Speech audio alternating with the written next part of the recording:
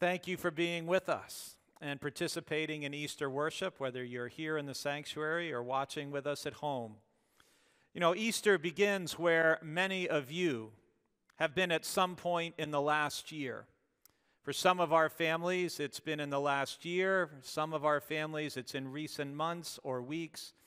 Some of our families, it's even in very recent days. Easter begins with people grieving the death of a loved one. It begins with people in pain, with people who have lost hope, who are going through the motions that people go through in the immediate aftermath of a death, handling details, going to the cemetery, making sure everything is set, wondering about how to go forward in life, adjusting to uncertainty and a sense of fear, and finding it hard sometimes to feel good about the future.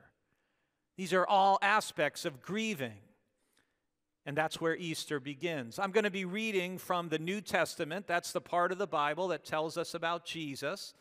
And Jesus taught for 3 years. He died on a Friday, and his body had been put in a tomb, and his followers, like everyone else, maybe like you, thought that dead people basically stayed dead. Most of the time, that's what happens. But early on that Sunday morning, we're going to meet some of the women who followed Jesus during his ministry, and they're on their way to the tomb to pay their final respects, and that's when they discovered something they never expected. So listen to the Easter story from Mark's Gospel. When the Sabbath was over, Mary Magdalene and Mary, the mother of James, and Salome bought spices so they might go and anoint him. And very early on the first day of the week, when the sun had risen, they went to the tomb. They had been saying to one another, "Who will roll away the stone for us from the entrance to the tomb?" And when they looked up, they saw that the stone, which was very large, had already been rolled back. As they entered the tomb, they saw a young man dressed in white, in a white robe, sitting on the right side, and they were alarmed. But he said to them, "Do not be alarmed. You are looking for Jesus of Nazareth, who was crucified. He has been raised. He is not here. Look, there is the place they laid him. But go, tell his disciples and Peter that he is going ahead of you to Galilee. There you will see him, just as he told you." So they went out and they fled from the tomb, for terror and amazement had seized them, and they said nothing to anyone, for they were afraid. That's quite a story, isn't it? You know, there are many grieving people who find themselves in a similar place as these women. There are a number of you who are watching and are here today for whom this is the first Easter Sunday, with a loved one who is now no longer here but is with God in heaven. And Easter is a day for those who are grieving. And if that isn't clear, the word tomb appears 4 times in this story. Well, what do we know about these grieving women who come to the tomb? Well, Mary Magdalene, Mary, the mother of James and Joseph, and Salome, she is actually the mother of Zebedee's sons, James and John, 2 of Jesus' inner circle. Well, we learn a number of things at the very end of Mark chapter 15. If you looked in your Bible in Mark 15 and verse 40, these women are present at a distance when Jesus is dying on the cross, which tells us they have the courage to risk being publicly associated with Jesus. If you look outside the United States to countries like China and Myanmar and Iran, just to name a few, it takes a lot of courage and faith to be publicly associated with Christ, because it may mean beatings or imprisonment or even death. And I wonder how I would handle that kind of environment. Do you ever wonder how you might handle that kind of environment? I mean, how many of you would be participating with us online or physically here at the building if that kind of threat hung over our getting together for worship. So give the women in the gospel credit. They have courage to risk being publicly associated with Christ. Are we willing to do that? Well, in the very next verse, in Mark chapter 15 and verse 41, we learn that the women followed Jesus during his ministry, and they provided for his needs when he was in Galilee. They haven't been just casual or occasional observers in the crowd. They have committed themselves to following Jesus, to serving him in practical ways and providing resources to support his ministry. And again, they're an example for us. And Jesus calls us to do the same. And I'm deeply grateful to all of you who faithfully support the Lord's work here at BBC, both with your financial resources, but also with your volunteering and your time and your service in so many ways. Well, we keep going in Mark chapter 15 and verse 47, we discover that the women stayed long enough after Jesus died on the cross that they were able to witness Joseph of Arimathea, who asked Pilate for permission to take Jesus' body and to bury it. And so they saw the tomb where Joseph placed the body so that they knew Jesus' final, they thought, resting place. And that brings us to the story that we heard today from Mark chapter 16. And here come the women. They're going to the tomb at the first possible moment to anoint Jesus' body properly for burial. And in all these scenes, the women are examples of a virtue that's desperately needed in these days in which we are living. And that virtue is courageous compassion. Courageous compassion. I mean, it's exhausting to be a person of compassion and empathy because there's so much pain, there's so much heartache everywhere you look. It's just overwhelming. And so much, though, of what's wrong in our country and in our world, hatred, cruelty, and division, come from a lack of compassion, a lack of empathy. Too many people not caring about the suffering and the pain of other people. We have crises seemingly on every side this Easter Sunday. An ongoing pandemic, unending violence, political strife, tens of millions of people in our country living in poverty, environmental degradation, and it can feel overwhelming and discouraging to care about other people because there's so much to care about. But failing to care makes everything worse. Failing to care makes everything worse. And whether people look like us, whether they talk like us, whether they vote like us, whether they worship as we do, Christ followers are called to empathize with the plight of other people and to act with courageous compassion. And that's what the women who go to the tomb have done in their lives. They tell us they're followers of Jesus without telling us. They care enough about Jesus to stick with him, to support him, to follow him, even when it's risky and difficult. And as the women went to Jesus' tomb early in that morning, the question foremost in their minds was, who's going to roll away that large stone blocking the tomb?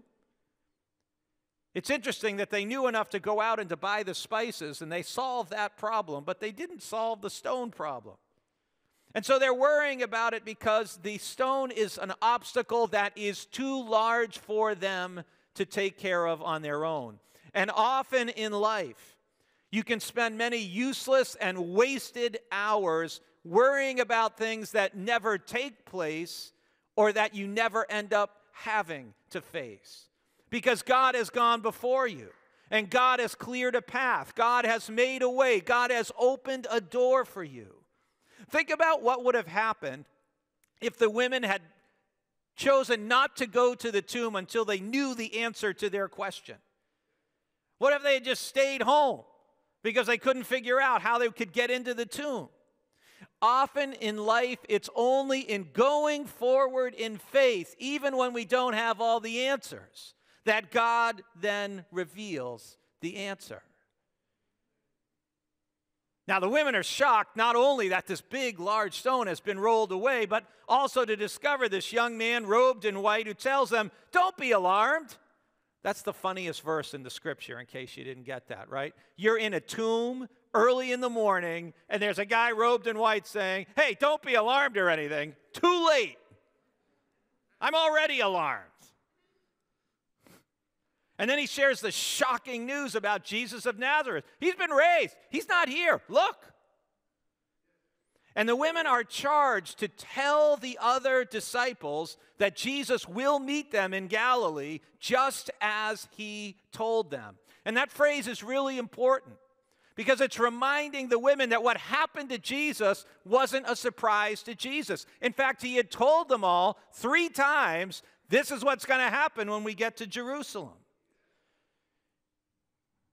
And verse 8 records the women's response to this remarkable experience. So they went out and fled from the tomb, for terror and amazement had seized them, and they said nothing to anyone, for they were afraid. Well, why did these courageous, compassionate women flee in silence and in terror? Well, we can understand, first of all, that just being in a tomb and, that alone would make some people uneasy, right? Yeah. I mean, some other reasons why they might justifiably be afraid. Well, first of all, because they've been in the presence of God's messenger, which would be enough, most likely, to unnerve most of us.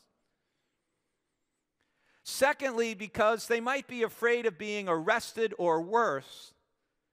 Because remember, they're at the tomb of someone who was just executed by the Romans for treason against the state. And third, they might be concerned about the potential for being ridiculed by the disciples as unreliable witnesses if they do tell them what they just experienced, because the very idea that women would be given this message in that culture is a major reversal. So, someone sent me a cartoon this week, and it's a picture of the women and the male disciples, and the male disciples are saying to the women, well, thanks a lot for the resurrection message. We'll take it from here. And the women are all looking like, what are we, chopped liver here, there's something about Mark's resurrection story that distinguishes it from our memories of Easter and from the other 3 Gospels. And I'll give you a hint. Someone is missing. And it's not the Easter bunny. There's no Jesus. I mean, in Matthew, Luke, and John, Jesus appears, at least to Mary or to the women or to the disciples, and takes away their fear and their doubt and gives them instructions. But Mark ends almost literally in mid-sentence. And there's no appearance of the risen Jesus following the report of the young man that Christ has been raised. And a good study Bible will make plain in its notes that Mark's gospel originally ended at verse 8. And the verses that come after it are a later addition.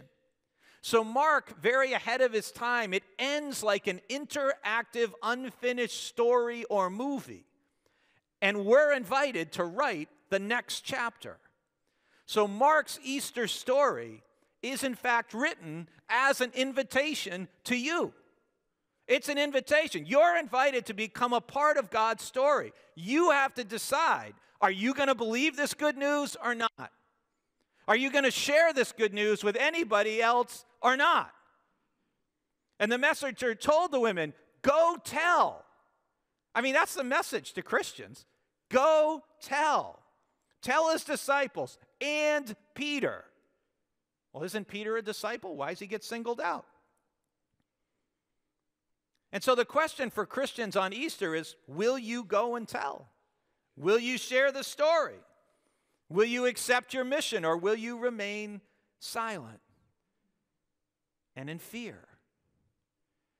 Well, the good news for the women and for us in our fear is that Jesus, the messenger says, Jesus goes before us, just as he told us. And if Jesus goes ahead of us, if we want to see him, guess what we have to do? We've got to keep going. We've got to keep going forward. If we want to see him, we have to keep trusting his word and moving forward in faith. And in the command of the messenger lies the good news of forgiveness, of hope, and of new life. The good news of forgiveness is Jesus doesn't give up on you when you fail. Amen to that? Because we can give up on ourselves when we fail. Other people can give up on us when we fail. Jesus doesn't give up on you when you fail. And that's why Peter is specifically mentioned. He's the one who denied Jesus 3 times just the other night. And yet Jesus is looking forward to seeing him in Galilee because Peter will be forgiven. And believing the good news includes the freedom that comes with being forgiven when we failed. Even when we fail, Jesus goes before us. He's still telling us, this is the next thing you need to do. This is the next step you need to take in your journey of life and of faith if you're ready to resume following him with all of your heart. Part of the hope of Easter is not just forgiveness, it's a renewed purpose. It's a fresh start for the disciples who have denied and betrayed Jesus. And we can betray Jesus in many ways. When we give in to the pressure of temptations and trials, when we have spoken words or made decisions that contradict who God calls us to be, when we treat people inappropriately and fail to confess and address our wrongs, when we have forsaken our commitments, ignored the lost, neglected the poor, or been indifferent to injustice. Jesus knows how his disciples fail then and now, and yet he still goes before us. He still invites us to meet him and to resume the journey together. It's like all the disciples get a do-over. You know what a do-over is? Right? Do-overs are one of the best things in life. And all the disciples are getting a do-over. And they do much better after the resurrection than they did leading up to it. They all get a do-over. Now the messenger knows, that divine messenger in the tomb, you still see him, he's still sitting over there over my shoulder. He knows who the women are looking for. The question for you on Easter is, who are you looking for? Who are you looking to? What are you looking for in your life? Do you know? Can you answer that question? You see, for Mark, the joy of Easter comes when we believe and tell the good news of the resurrection. And we all benefit from believing the good news of Easter, that God can bring resurrection out of crucifixion. God can bring hope out of despair. God can bring joy out of sorrow and even new life out of death. That's what Christians believe.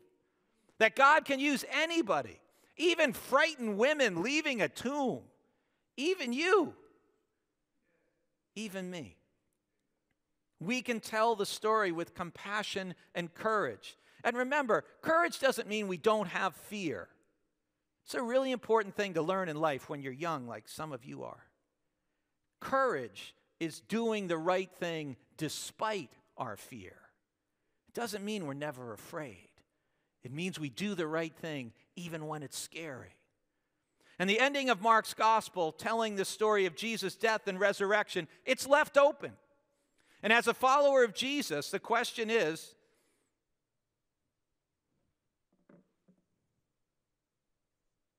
come on.